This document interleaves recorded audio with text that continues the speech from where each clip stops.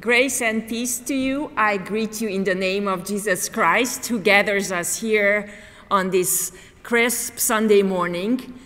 Today, we are celebrating World Communion Sunday. It's a really special day for me personally, as we recognize that the church spreads across cultures and geography and time and space. And today I'm channeling my home church from Transylvania. I'm wearing, a modern version of a traditional dress from central Transylvania. In times past, people would dress up in their ethnic clothes for Sunday worship, and so it's kind of remembering that, my roots this morning as we think of the World Church. I welcome all of you visitors here. It's good to see you with us. I also greet you those who are joining us online. I'm the Reverend Dr. Enikö Ferenczy. I'm the pastor of Westminster Church. I encourage you to sign in so that we know that you worshiped with us this morning. Before we begin our service, I just have one brief announcement, actually two. Next Sunday is going to be our Walking in Mindfulness exercise at the park. It's a contemplative walk. We'll gather at 7:30 at Oak Hill Pavilion for a brief reflection and then walk around the trail in a contemplative mode. And then if we want, we gather back for sharing. I hope you join us. I know it's early, but it's a lovely experience. And it may be the last in the season, depending on the weather. And then just a reminder that since today is World Communion Sunday, we are collecting the Global Peace and Witness offering that contributes to efforts of healing and reconciliation that our denomination is engaged with across the globe. With that, let us now open our hearts and minds and let us worship God.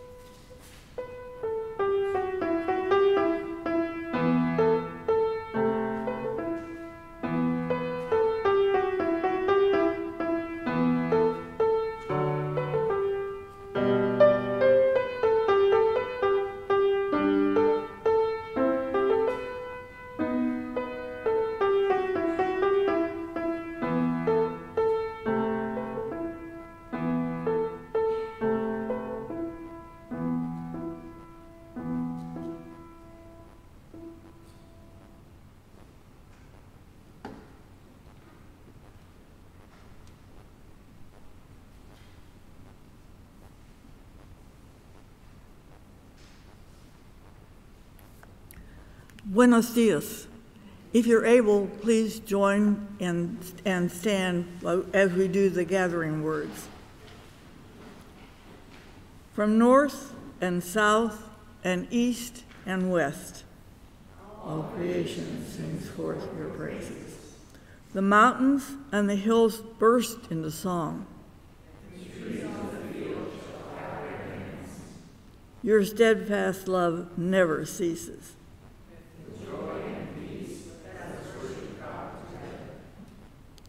Let us pray. God of all nations, you have poured out your blessings upon all the peoples of the earth. Grant us eyes to see your gifts of faith and love. Appoint us as heralds of your mercy that are new every morning. Empower us to write the vision of your peaceable knowledge, where destruction and violence are no more, where suffering and wars shall cease. Through our worship, empower us to be sent out with joy as bearers of your hope in a hurting world. Through Christ. Amen.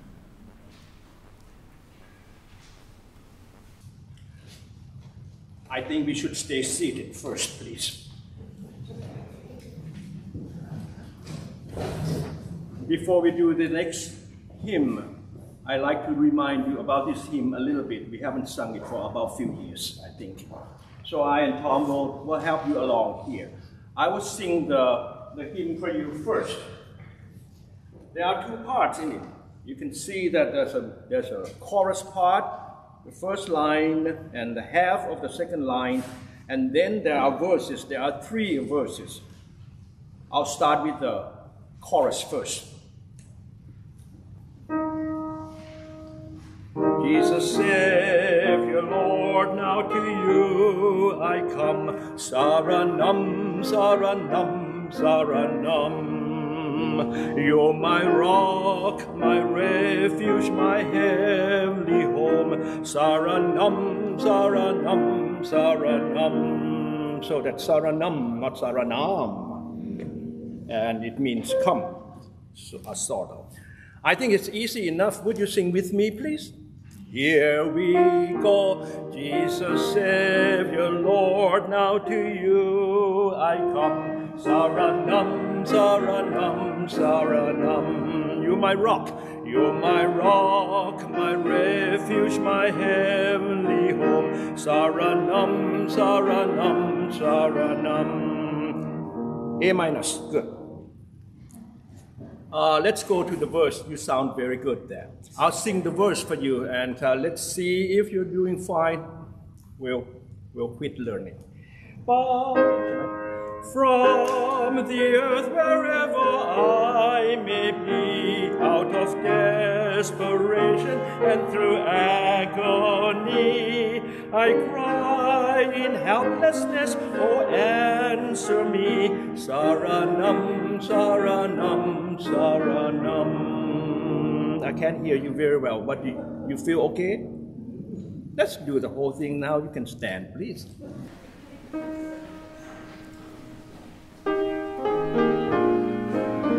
Refrain.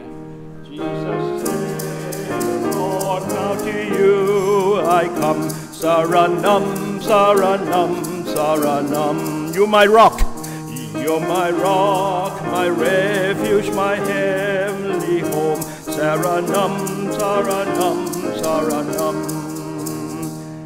From the earth wherever I may be, out of desperation, though of agony, I cry in helplessness, oh answer me. Saranam, Saranam, Saranam. Jesus, Savior, Lord, now to you I come. Saranam, Saranam, Saranam. You're my rock, my refuge, my heavenly home. Saranam, Saranam, Saranam. In your heart give me a hiding place, and beneath your wings let me find shelter and grace. Oh, let me share the sunshine of your face. Saranam, Saranam, Saranam. Jesus, Savior, Lord, now to you I come. Saranam, Saranam, Saranam. You're my rock, my refuge, my heavenly home. Saranam, Saranam, Saranam. Then with joy to you my vows I'll pay and give thanks for all your mercy every day. I humbly follow in your perfect way. Saranam, Saranam, Saranam. Jesus, Savior, Lord, now to you I come. Saranam.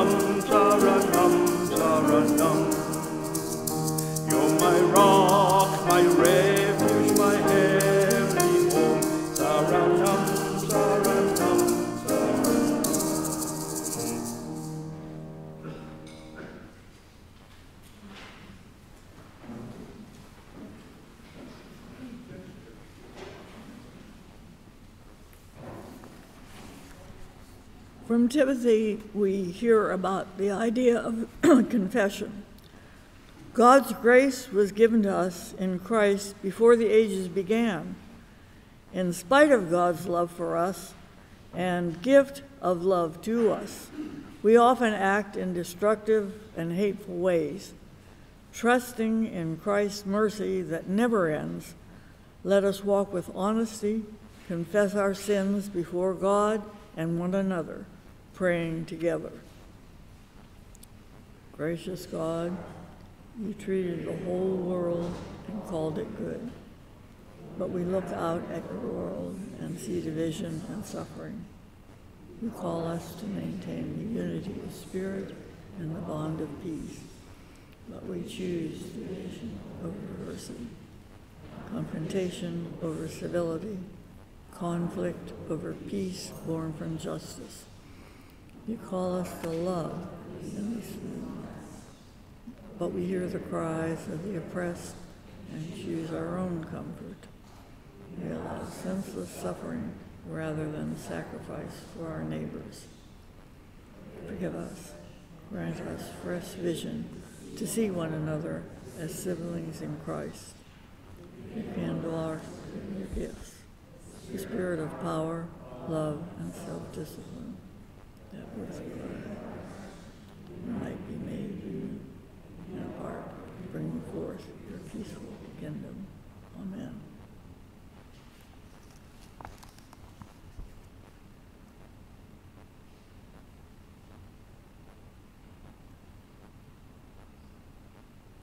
From Lamentations, we hear our assurance of forgiveness. We call to mind your promises, and therefore we find hope.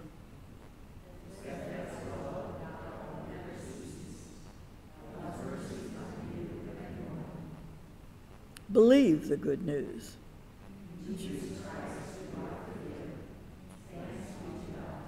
Amen.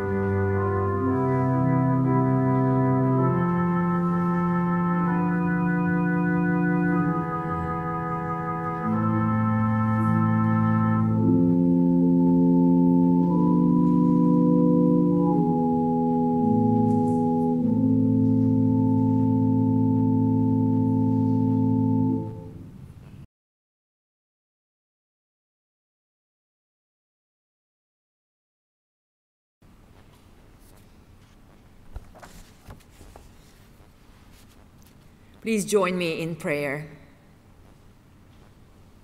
Holy and gracious God, we gather before you in thanksgiving and in gratitude for the ways you build us up as a community. And we ask you today that you send your Spirit into us, renew us, renew our hope, so that we may live as your people who are workers of peace. In your name we pray. Amen. On this World Communion Sunday, our scripture reading comes from the prophet Isaiah. It's a passage that contains the theme verse for the Global Peace and Witness Offering campaign of our denomination. It's a vision of Isaiah of the world that God desires for all. So let us listen from Isaiah chapter 55, selected verses, and then a few verses from 56. For my thoughts are not your thoughts, nor are your ways my ways, says the Lord. For as the heavens are higher than the earth, so are my ways higher than your ways, and my thoughts than your thoughts. For as the rain and the snow come down from heaven, and do not return there until they have watered the earth, make it bring forth and sprout, giving seed to the sower and bread to the eater, so shall my word be that goes out from my mouth. It shall not return to me empty, but it shall accomplish that which I purpose, and succeed in the thing for which I sent it. For you shall go out in joy and be led back in peace. The mountains and the hills before you shall burst into song, and all the trees of the field shall clap their hands. Thus says the Lord, maintain justice and do what is right, for soon my salvation will come, and my deliverance will be revealed. Happy is the mortal who does this, the one who holds it fast, who keeps the Sabbath, not profaning it, and refrains from doing evil. Do not let the foreigner joined to the Lord say, the Lord will surely separate me from God's people. And do not let the eunuch say, I am just a dry tree. For thus says the Lord, the eunuchs who keep my Sabbath, who choose the things that please me and hold fast to my covenant, I will give in my house and within my walls a monument and a name better than sons and daughters. I will give them an everlasting name that shall not be cut off. And the foreigners who join themselves to the Lord to minister to God, to love the name of the Lord, and to be God's servants, all who keep the Sabbath and do not profane it, and hold fast my covenant, these I will bring to my holy mountain, and make them joyful in my house of prayer. Their burnt offerings and their sacrifices will be accepted on my altar, for my house shall be called a house of prayer for all peoples. This is the word of God for the people of God.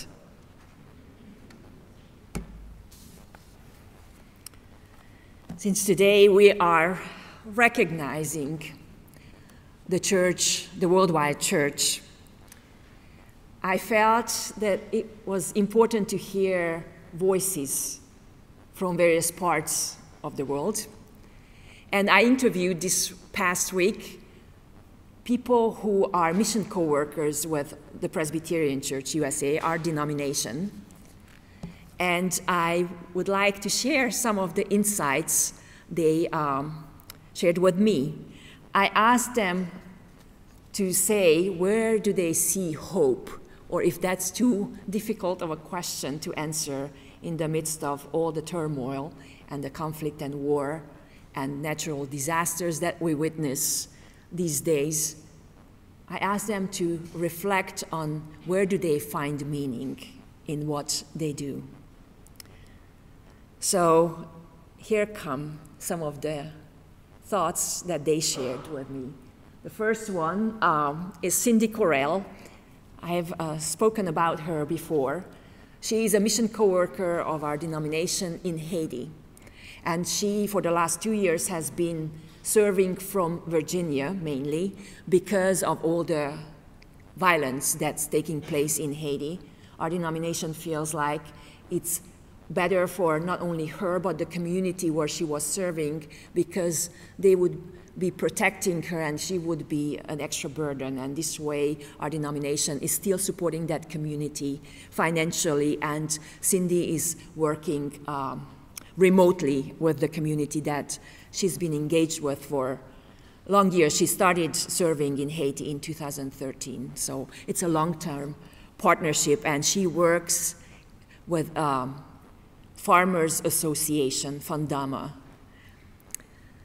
So I asked her about hope, and I have a little video clip of some of our conversation.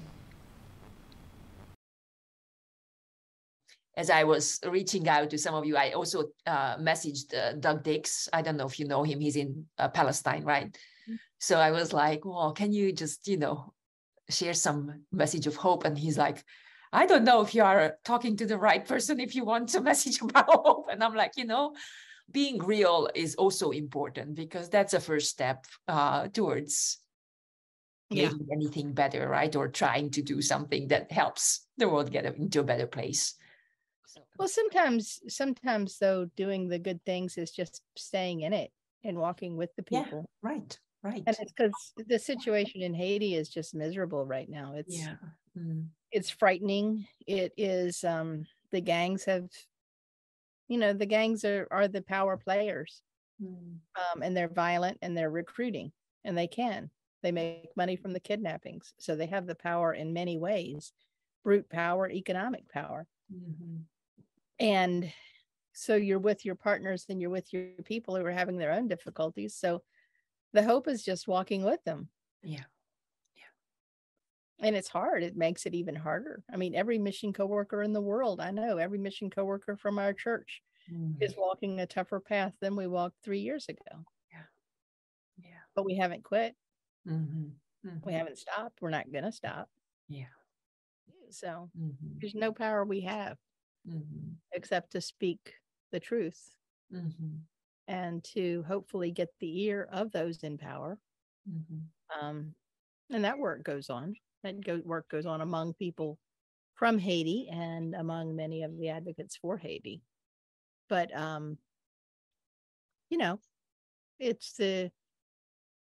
it's the most challenging, most fulfilling work I know of. So the denomination is not sending you back because of these reasons, right? That it would be still the same safety concern for you and for the community. Yeah. And the resources. I just sent in the lease to my house, though. So there's one family that's getting able to rent the house that they are renting out. I don't know. So many people are leaving Haiti. So many expats are leaving Haiti. They just can't remain. So that's an economic problem for people, for individuals. Yeah. So I'm glad that, our denomination is sticking with me and sticking with the people in my house and sticking with the people who own my house that are, receiving the rent money. So all you can do is be there with them. That's the reality right now. So on World Communion Sunday, what do we say? The only thing I can say is pay attention. Yeah. Pay attention, understand it, get out of your bubble if you're in a bubble. If you spend most of your time, like many people in this country do, creating and sustaining your own comfort and the comfort of your family, just imagine what you can sacrifice, even if it's your mental bandwidth and your emotional and spiritual bandwidth to hear the news of what goes on around the world, and not just around the world, in the neighborhood next door to you. I think we as Christians, we're comfort seekers, and we need to be comfort makers. And it's hard to comfort others when you're comfortable. It's so difficult. I think it's impossible, maybe. Because in order to comfort a crying baby, you're up at 2:00 in the morning, aren't you? That's right. Yeah. And in order to comfort somebody who just came out of a disaster, you're standing in the cold, wet rain with them. So we've got to be the comfort makers.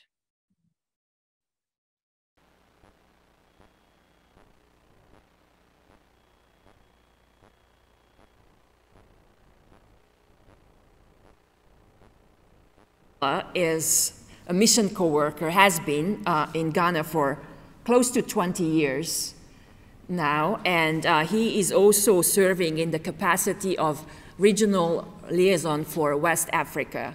So he travels all over in those countries in West Africa, and we could only exchange messages because he currently is visiting Togo, and they did not have good enough internet connection for us to be able to have a conversation. But he sent a few thoughts that I would like to share with you. He says that, I think there is a wonderful church life in Ghana that we in the US need to learn from. There is an incredible empowerment of the people in the church, such that the members preach, pray, lead liturgy, and also lead small groups of the church.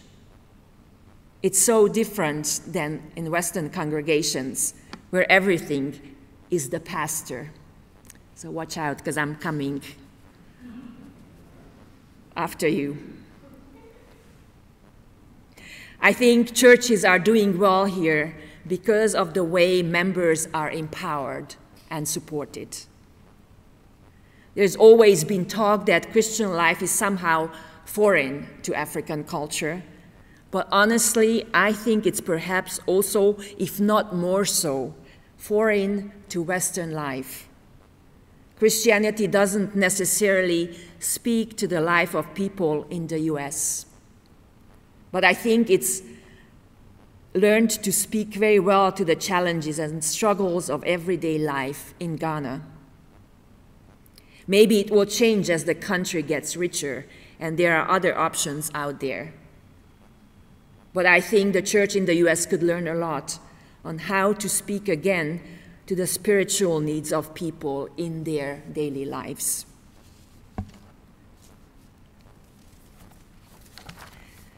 Joshua is living in Accra, and he worships when he's there regularly in one of the communities there. And I just have a little clip of a praise dance that happens during worship in the Presbyterian Church as they bring the offering and they express the joy for God's gifts and God's guidance in life. Tony, would you?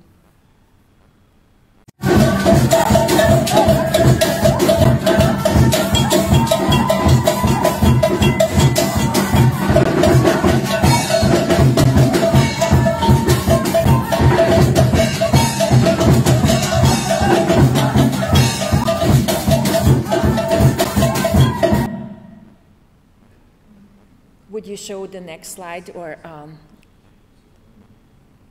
this is the congregation where Joshua has his home base, and this is a Sunday when they were celebrating a baptism. But the dance you saw is a dance of thanksgiving.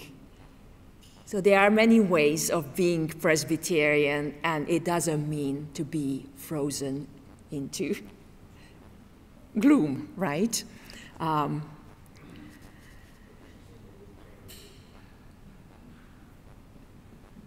Then from Ghana, let us now move to Europe, to Berlin.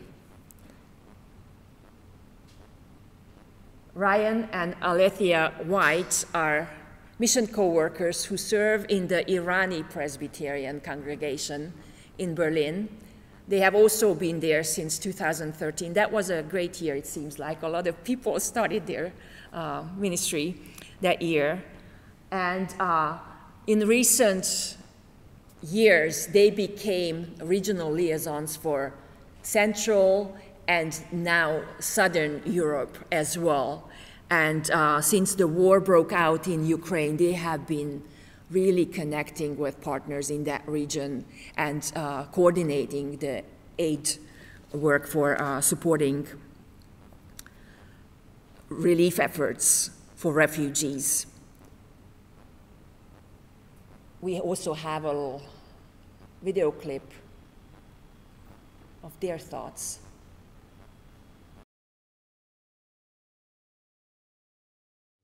Alethea and I were talking to, and there wasn't, I don't know if we were able to come up with many tangible signs. This woman is writing basically covering the different regions of the Middle East. But I was struck especially with how she reflected on the young adults and young people in the region that, despite all external factors, have no reason to hope, and yet are still continuing on, still finding ways to search for how to make their communities and societies better, to continue to be invested in the areas and the places where they live, even in the midst of war and economic depression, or in Palestine, as Doug probably reflected on, the challenges that are there. And in her hometown of Lebanon, going through lots of economic of challenges. I was on a walk yesterday through our local neighborhood area. It happened to be in our area, but it was the purpose was to connect or to visit different churches. It was a kind of ecumenical walk.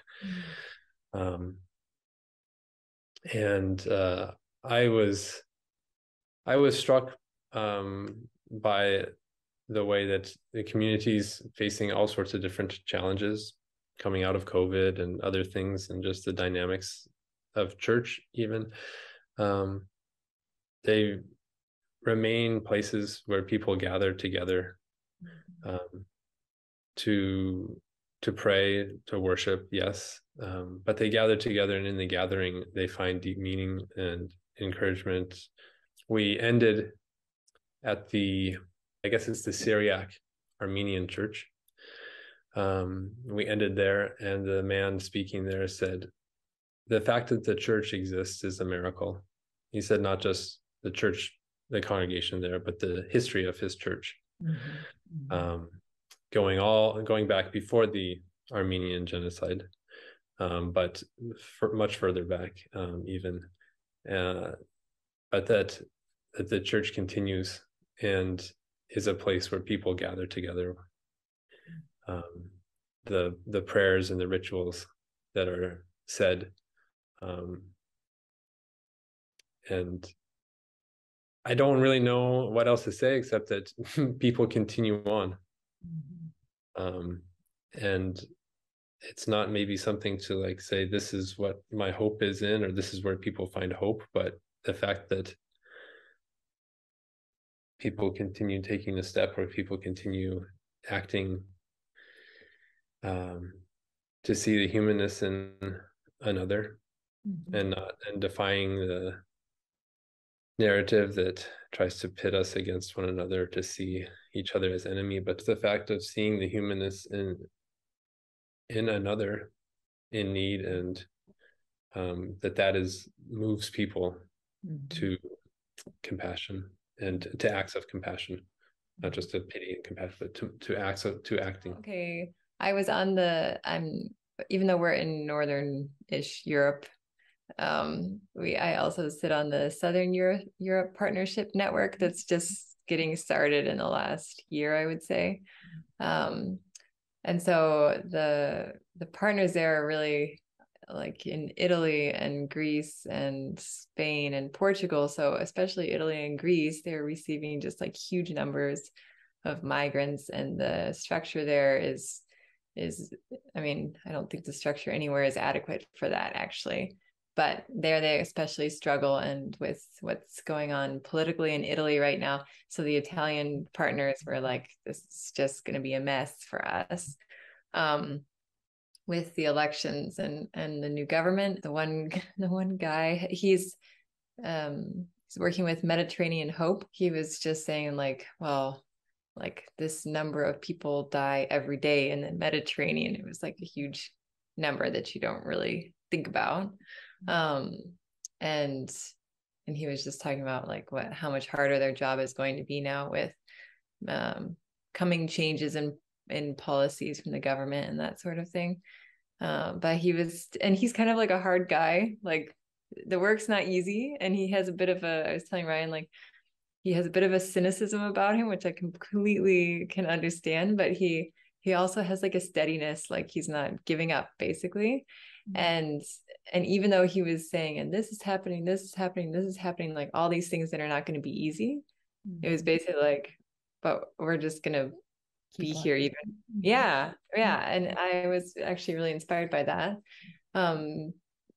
because in all other circumstances, when you have so many things against what you're trying to accomplish, at some point it would make sense for some to just be like, okay, I'm done with this, right? But there's so many personalities in the different partnerships that we work with that are convinced that this is what they should be doing, and exactly for the reasons that Ryan just said, like, because other people are human beings too, and if we forget that or we don't see that for whatever reason, then it's also a loss for us. Like, it's also a loss for our community and like on a global scale. So Mediterranean Hope is a migrant and refugee program that's initiated by the Federation of the Protestant Churches in Italy.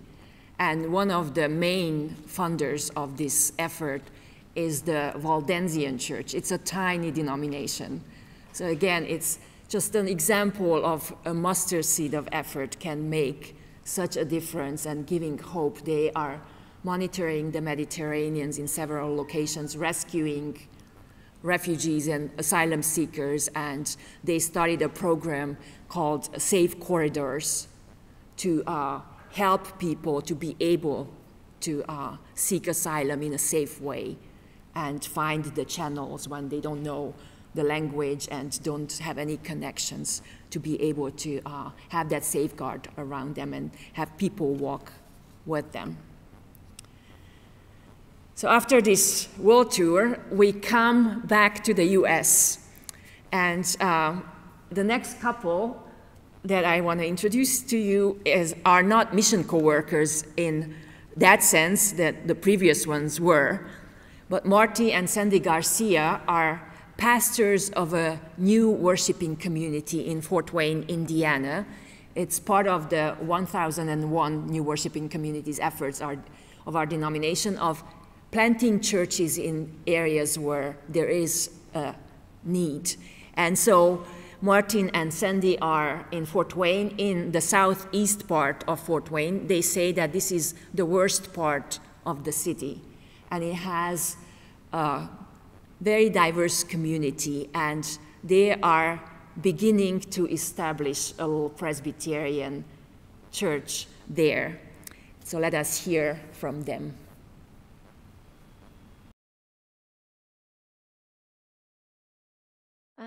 For me, I feel, even though it's going to be hard, I have hope that we can eventually be a community where you see different cultures getting together, celebrating us in service. For example, we have a lot of different ethnicities right now around the neighborhood where Amistad is.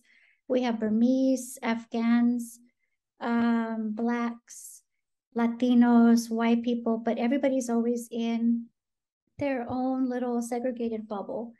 So one of the things we have at Amistad currently is a yoga class that the teacher is Black, and we had a transgender person there, and some white people and Black people already just taking this class, including me. I think I'm the only Latina right now so far. But that gives me hope that maybe it is attainable. Yeah, what gives me hope also is that we try to make a presence there. That gives me hope. And I hope that you can really do more than you think that you can do. That's beautiful. Yeah. Even something as simple as it seems like getting a literacy center for the community. So I worked at Fort Wayne Community Schools, and I'm no longer there, but I have a contact with the warehouse manager, and they were going to throw away all of these children's books that are not old. I've recently used some of them in my classroom.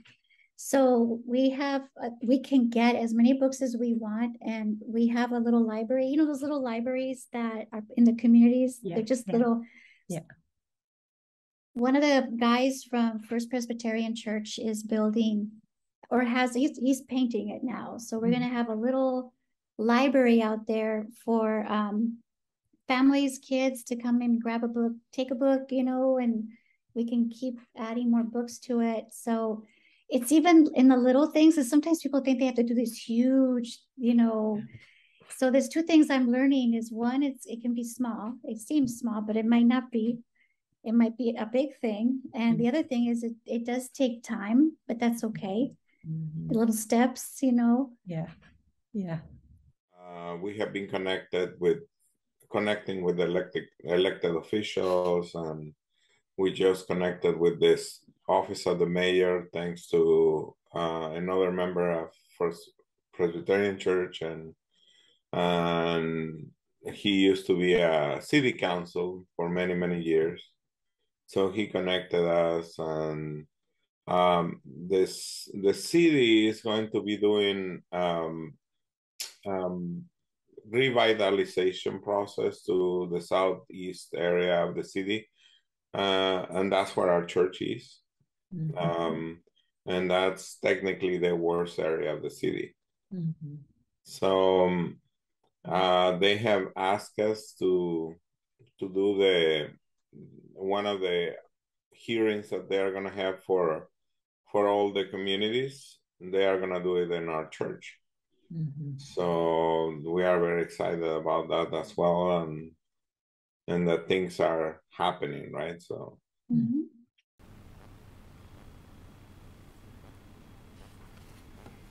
So I think we see all these examples where people are stepping out into these new areas where they don't know what exactly is going to come, but they find the courage and the inspiration to dream of what could be a place where all are welcome and where needs are met.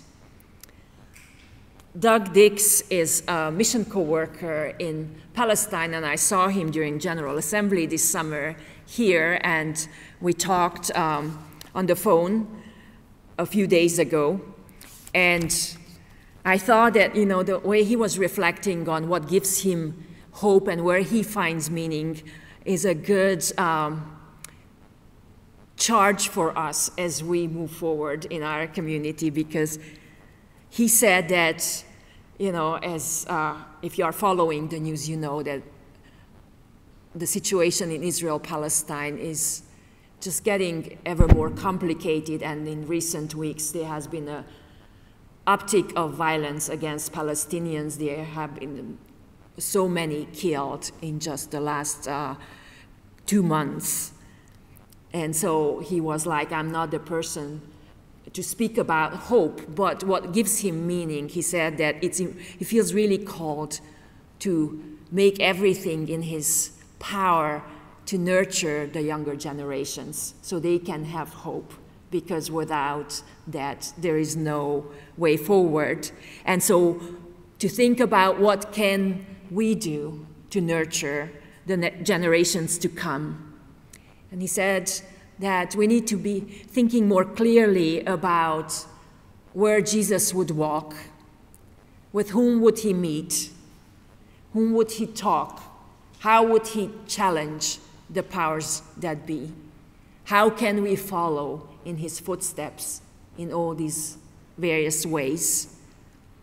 And he then repeated what has been echoed through all these conversations: to be present with people, to be there where people are in their joys and in their sorrows, and making those connections, paying attention, as Cindy said, listening to what the hopes and the yearnings are, and then participating in their life, being there as fellow sojourners. Doug says that what he found as he leads tour groups and as he introduces people to the situation, the conflict in Israel-Palestine, and he brings them into the community and helps them meet folk on the ground, that as their perception changes, that he sees the hope that as one person at a time, there is some change and there is a bigger vision that that person gains. He feels like that is a sign of hope. So I hope that as we move forward on our journey, that we'll find inspiration, that small communities like ours are able to nurture and to be present in meaningful ways, as Joshua challenges churches here in the US to speak to the reality of daily life and to help people find meaning and find that spiritual groundedness that we receive from the Spirit. So may we go forth and find the joy on our journey that comes from being in meaningful relationships and building community. May it be so. Amen.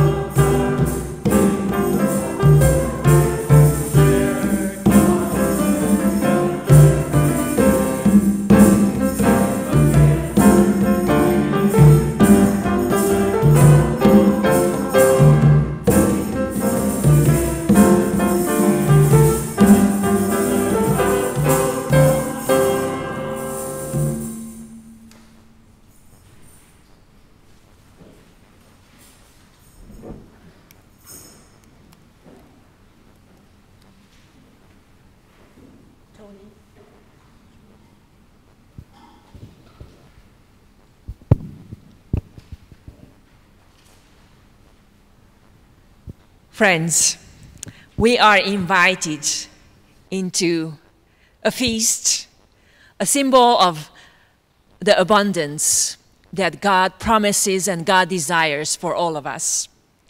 And on this World Communion Sunday, we celebrate this feast in the presence of all our siblings, near and far, and may we commit to living in ways that there are no hungry ones going around when God is providing us. Let us share our resources.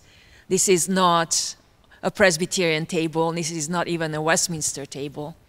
It is the table of God, where God wants all God's children to be welcomed.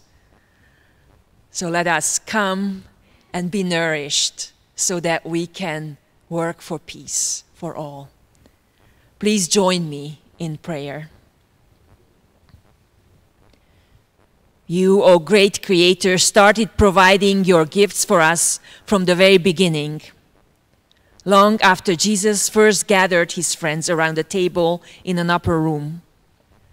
Your Holy Spirit has continued meeting us at tables. Handcrafted tables painted with intricate designs, and weathered park benches that serve as a place to eat when needed.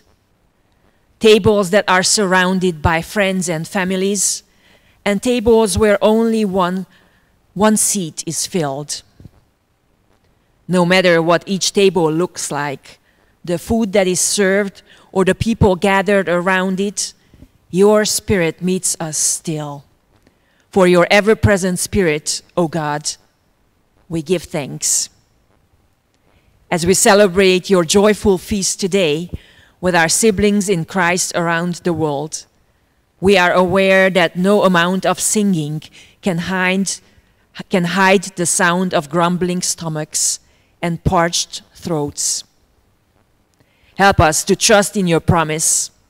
As we eat this bread and drink this cup, may we trust that there is enough to go around. Keep us from hoarding what you have provided, so that all your children might taste and see, drink, and be satisfied. God of abundance and of peace, we pray for all eating spaces around the world today, where believers are gathering despite risk and suffering. We pray for chairs that are empty, where loved ones used to sit, for tables in places of conflict, where bullets fly and bombs rain down, for spaces that have been ravaged by hurricanes, floods, and fires. We pray also for eating spaces that are emotionally unsafe this day. Tables where tensions are high and certain topics are off limits. Placemats that are not set for someone because of the way they look, who they voted for, or who they love. For all these spaces, tables and chairs where your children gather, Lord, we pray for your peace. God of the joyful feast, today in the north and in the south, in the east and in the west, we are grateful as we meet you around tables full of gifts you have given us. Continue to pour out your Spirit upon us, so that when the meal is over and we leave this table, we might be a part of extending every table around the world. Help every meal we share look more and more like your heavenly feast. Everyone welcomed, everyone fed, everyone nourished. In the name of Jesus Christ, our Lord, we pray. Amen. And now let us join our hearts in the prayer that Jesus taught us, saying, Our God in heaven, holy is your name. Your kingdom come, your will be done on earth as is in heaven. Give us today our daily bread. Forgive us our debts as we forgive our debtors. Save us from the time of trial and deliver us from evil. For the kingdom, the power, and the glory are yours, now and forever. Amen.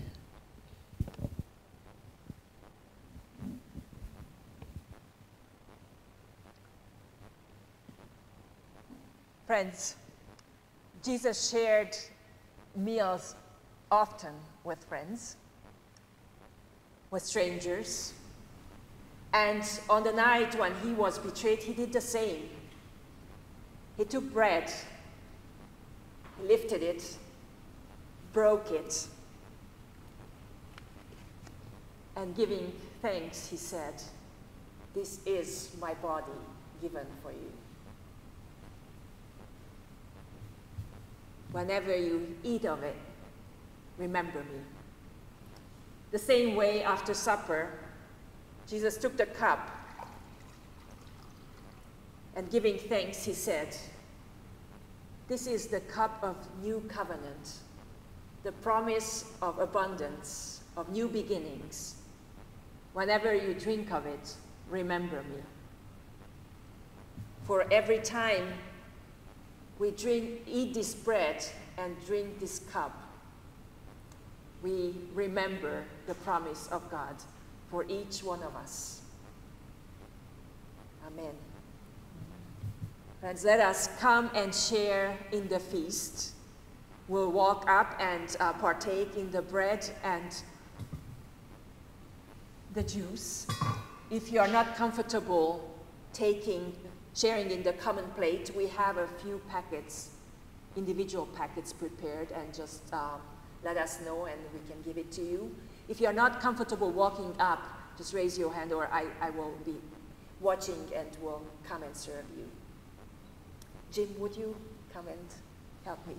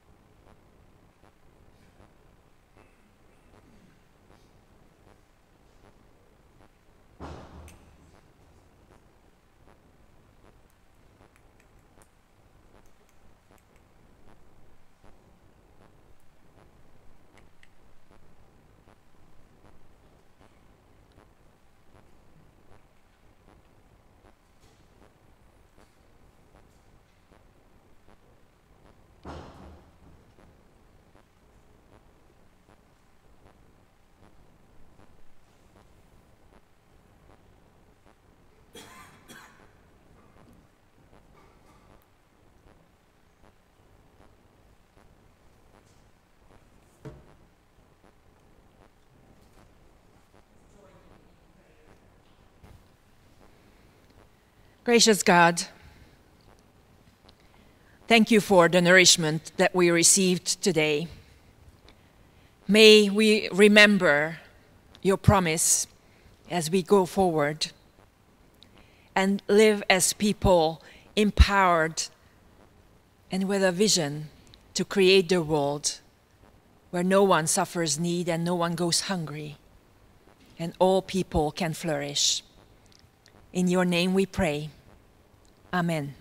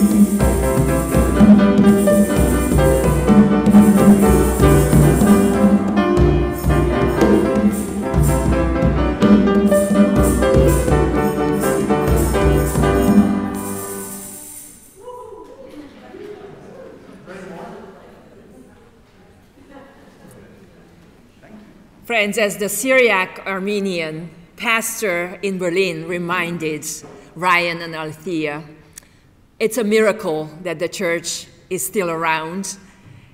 God is moving through time and space and working through us as individuals and as communities to bring God's kingdom where all can flourish about. So may we go out bravely in the face of uncertainty and turmoil and sadness, and be praying and singing and dancing and doing God's work and bringing joy to all that we encounter.